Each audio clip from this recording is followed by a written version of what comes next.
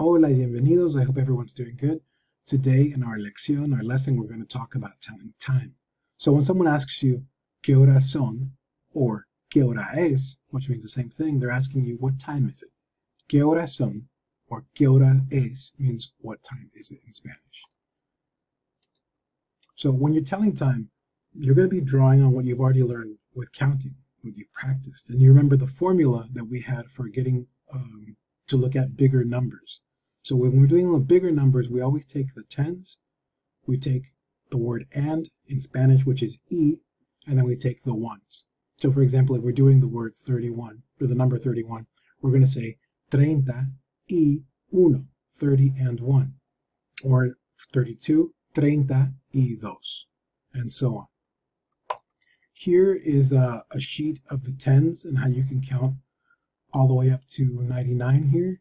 If you need to refer to it, you can pause it or you can click back on this video anytime you need, but we've got right here 30, 40, 50, 60, 70, 80, and 90. All the numbers you need to count all the way up to 100.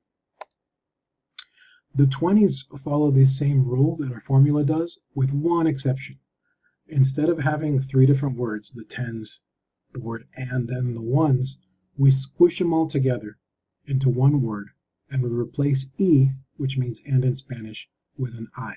So instead of saying 21 to three different words, we have 21 squished together as one word, and then 22, 22, and then 23, 23, 24, 25, 26, 27, and 28.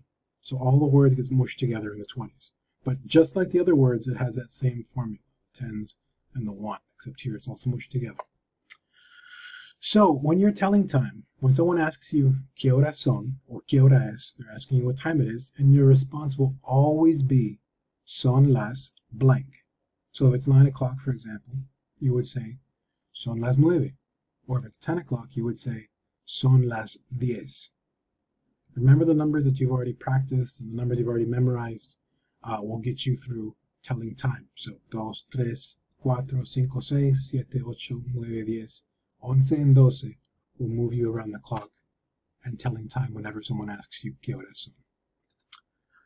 Here, looking at this clock, if someone were to ask you ¿Qué hora son?, what would your response be? You would say son las, and then do you know what you would say? Can you guess? If you said tres, you are correct. Son las tres, just by looking at this clock here on the screen. So what about when it's 30 minutes past the hour? Though it's okay in Spanish to say son las 12:30, it's 12 and a 30.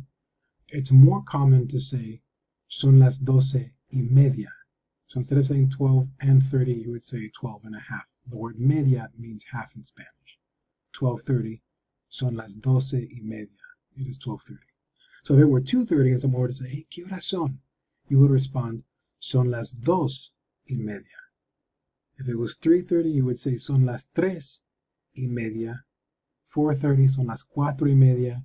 Son las 5:30. Son las 6:30. And you can just keep going this way all the way down the clock. So 7:30, 8:30, 9:30, 10:30, and so on.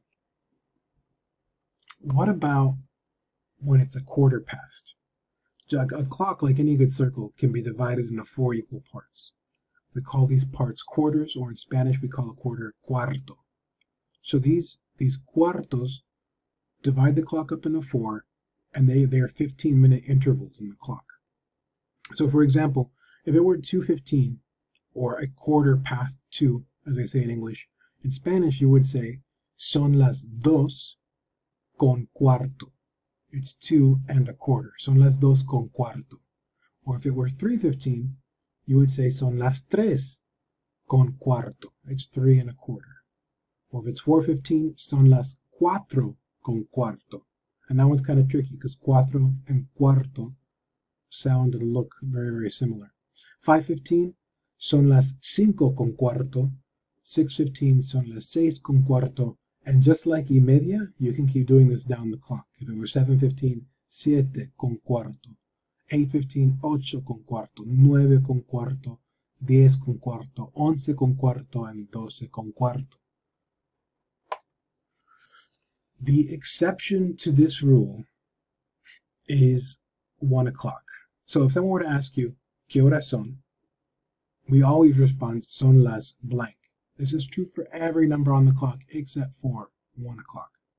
If it's 1 o'clock, when someone says, hey, ¿qué hora son?, you would respond, es la una. It's 1 o'clock. Or if it were 1:30 and someone said, ¿qué hora son?, you would say, es la 1:30. Remember, y media means half, so it's 1:30. Es la una, it's 1:30 and half. Or if it were 1:15, es la 1:15. So don't forget, when answering ¿qué hora son?, we always say son las and then the time, except when it's 1 o'clock.